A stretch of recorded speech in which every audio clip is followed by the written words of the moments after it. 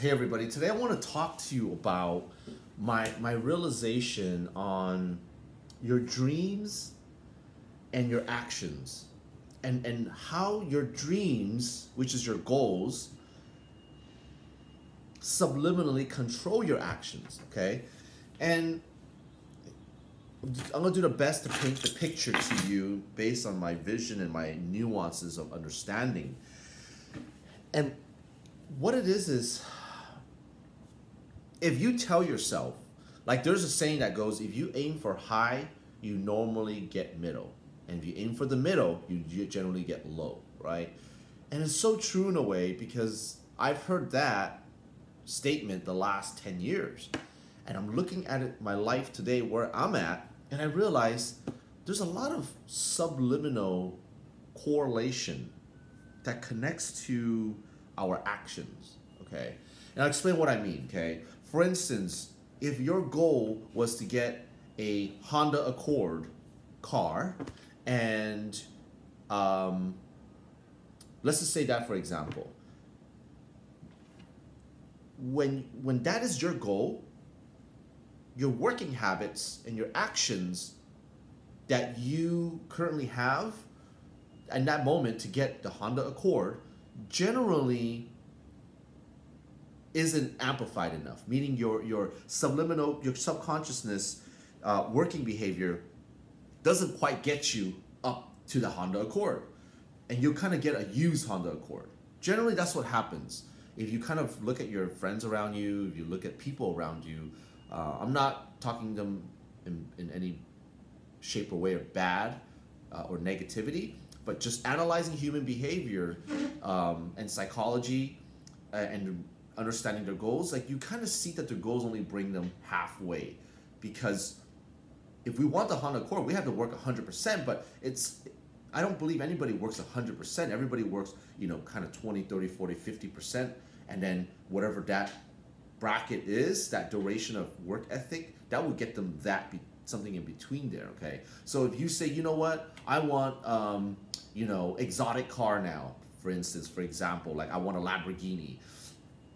Your working habits will definitely get you to afford surpass a lot of levels of antes, which is like, I can get a Honda Accord no problem, make a problem without even having to think about it every month. Like I can just drive this car and not even worry about the payment, which is a beautiful thing because a lot of people don't like payments every month. But imagine that payment was just automatically made every month and you didn't have to think about it. It was mindless, okay? That's what I'm trying to say right now. You kind of surpass that ante, that level of thinking, that level of, how much intensity you have to put into it. So if you say your goal was, I want, 10 real estate property, right? And, you get 5 or 4 at the end of the year, pretend. That's because you aimed for 10 and you got 5 or 4. Now, imagine you aim for 20, now you got 10. So what my point is you always want to amplify what your goals and your aspirations and your vision is a little bit more, maybe a lot more, maybe double it, because it creates a subliminal action. That means, I can easily speak for today, meaning, I didn't have a goal. I just wanted to build a perfect company, the best company I could build, and we now have about between 5 to 8 employees, and so a lot of contractors on the sides. And when we built that, after I built that business, I didn't care what car I drove. I didn't care what happens from there. I just knew I was always going to be okay. That having a car was going to be mindless. It didn't have to be hard work. It didn't have to be like, oh my God, I want that, right? It was just like, work hard and all this will come without having to think about it. So I worked my ass off. I worked the smartest and the best I could with what I knew that moment to get what I have today, which is mindless, which is easy, which was simple, okay? But I'm thinking about it now. I'm like, imagine I did have a goal. Imagine I could set goals for myself. It wasn't just I wanted the best company, but now maybe my work ethic subliminally will be more than what it could be, and now I have more than what I have naturally. Okay, so this is sort of this video is sort of like it's not a practical thing to kind of grasp on, but I'm trying to set the perspective for you all to understand your subliminal vision currently, where you're at, what you have in life. Now, I'm not saying, to be materialistic. I'm just saying that subliminally, what we said in our heads here, affects our day-to-day action, okay? So it's really crucial that we're very aware and we look back. It's 2019 today, looking back 5 years from now, what has life been? How hard have I worked? What have I achieved? What do I have now that I feel like I'm struggling with? What I feel like I have now that I don't struggle with? And why? And it's because I believe a lot of it is tied to our subliminal vision that we have for ourselves. Like, I just got off the phone with my business partner, and I was thinking, wow, we want 20 unit apartments, 25, 50 of them. Now my brain is going to be, I'm trying to set it into my paradigm, into my subliminal brain, that is the norm. That 25, 50 unit apartments, real estate wise, is the normal, is the norm.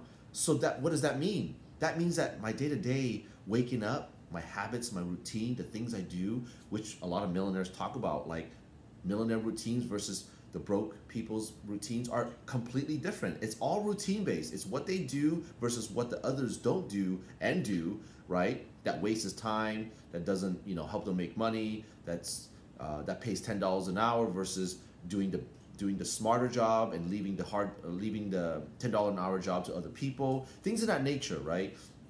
It's changing the way you think, changing the way you do, and that ties to a lot of subliminalness. Like, I believe that you can't just try to do stuff without setting goals, because you don't really understand.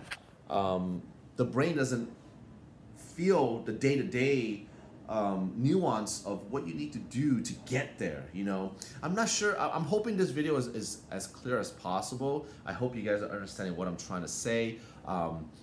There might be some miscommunication here, but I'm really just making this video because having goals and setting them higher will get you closer to those goals versus just saying, I want this and this is what I want. Because most likely you're going to hit right in the middle and you're going to miss that gap and everything above that you really want to achieve, And that's what I told my business partner.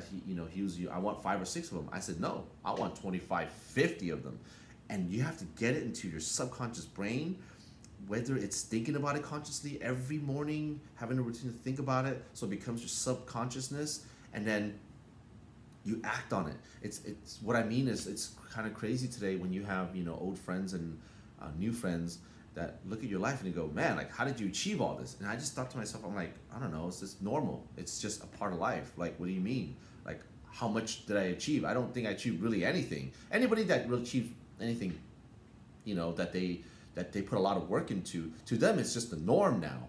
But if you got handed to you on a silver platter, now you're gonna feel like, oh my God, I'm a big shot. You're not humble anymore. You're very, like, you're not modest anymore. You're very, like, people that just get these things, they just become very sort of arrogant and things of that nature. I believe that's what happens psychologically, to become arrogant, because they didn't work for it. It was just handed to them,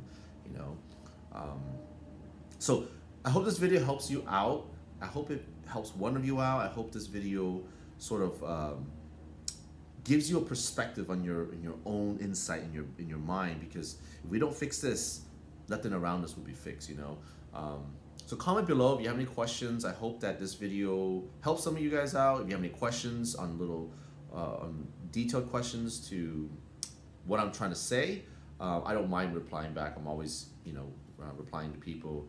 So I hope this video helps you guys out in some way. Comment if you have any questions. If you like the video. Thank you very much. Have a good day.